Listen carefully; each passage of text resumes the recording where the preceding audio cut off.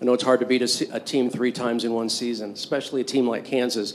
What are your thoughts knowing they're up next with one day? I don't buy into that either. I mean, what would make it harder to beat somebody 3 times versus 1? They're a really good team to beat ever. So tomorrow's game will have no bearing on what the other 2 games were like.